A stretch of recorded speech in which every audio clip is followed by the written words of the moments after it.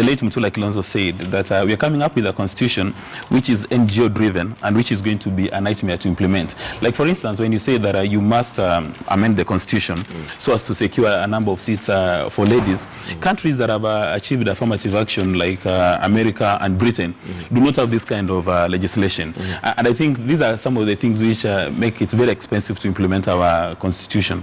And well, it's been postponed to Thursday, next Thursday. We're going to wait and see whether it'll see light of day or what's going to happen.